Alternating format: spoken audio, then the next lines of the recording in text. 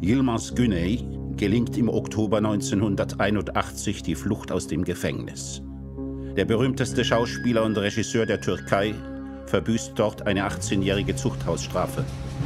Im Gefängnis schreibt er das Drehbuch zu seinem immer noch aktuellen Film YOL.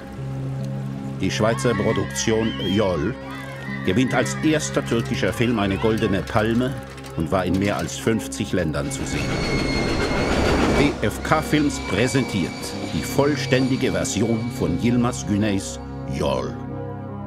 Filmde anlattığımız duygular genellikle... Die Leute in diesem Film sind zwar Türken und Kurden, aber man findet sie überall, wo gegen Unterdrückung gekämpft wird. Sie sind alle Gefangene.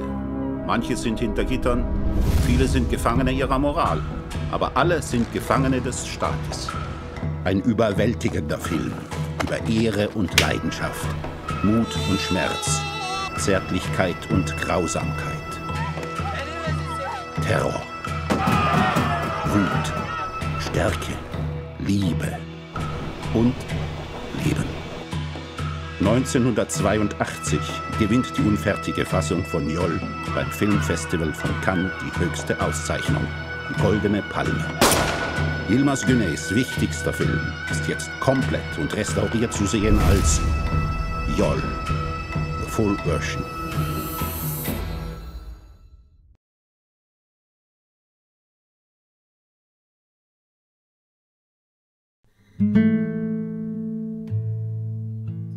So he was in prison because he was condemned for murder. It was never proved that he was really the murderer, but he was in prison, so he couldn't do it.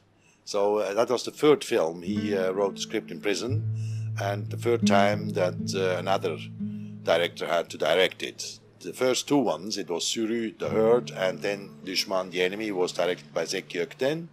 And we wanted to have him also for YOL, but then he was busy. He was in another project. He couldn't. So we had to take another one. İşte Suriye sınırı. 10 adım ötende ama gidemiyorsun. Çünkü anlatamıyorsun. Anlatamıyorsun halini kimseye. Kimse anlamak istemiyor seni. Git cezanı bitir. So that was the reason, and that we had to do it with Sheriff Gören, who was also coming out of prison, who went to prison to meet Yılmaz Güney. And he was instructed for 1 day or half a day to direct YOL. In negotiations with Cannes Film Festival with Jill Jacob in 1982, at the beginning of 1982, he didn't want it to film. So we made some pressure through different people who helped us to convince him to take the film. And finally, we had a version of 2 hours and 15 minutes. And at the last moment, about 6 weeks before the festival, he told us he needed to have a version which is under 110 minutes. So we had to take out something like 25 minutes. At the end, we took out 27 minutes. So we had to cut out a whole story, because the film had 6 prisoners going into a leave for a certain period. And we had to cut out one. So we cut out the negative character, which was a mistake. And then we had to cut some secondary characters. They were cut down, half their stories were cut down, like the young guy in there, and so on and so on. So at the end we came to 108 minutes, and the film was shown. And like it was done in the last moment, it was not really, the editing was not really like it should have been. So it was an editing which was not very good at the end, because it was made in a hurry. Bazı şeyler vardır, anlatılması güçtür. Hem anlatması güçtür, hem de anlaması. Ne demek yani? Sen anlatacaksın da biz mi anlamayacağız? Onu demek istemiyorum. Ne demek istiyorsun peki? Tuvalette basıldınız işte. Var mı ötesi? Rezillik değil mi bu? Sana göre rezillik. After 35 years, we have to respect what we discussed at that time. It was about 6 years ago I started to do the researches and so on and so on.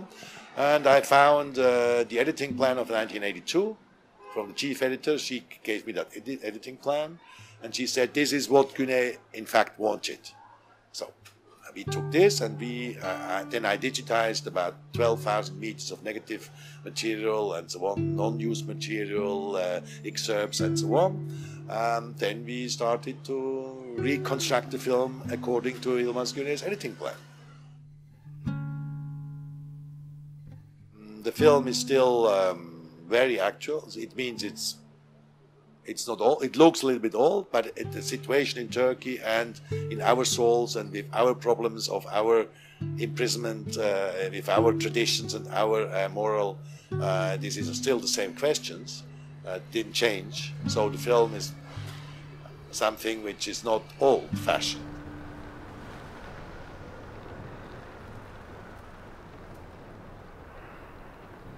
Ben gidiyorum Seyit. Gidiyorum. Beni bağışla. Bağışla. Yüzüm kara sana. Kara. Hakkını helal et, hiç tad almadım.